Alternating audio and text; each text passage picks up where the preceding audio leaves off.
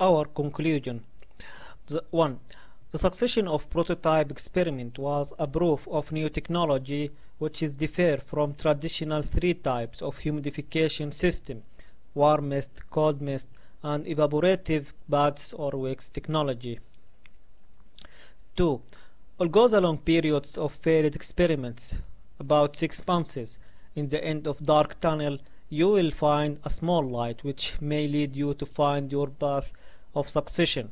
So you must always be patient, hardworking, optimistic, and have a clear vision about your future objectives.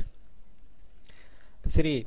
Understanding the natural phenomenon of humidification will lead me to find method to reverse the process of evaporative cooling effect hypothetically. That hypothetical idea may change the energy demand over the world if it is success. I will explain how it can affect the electricity demand in the next video.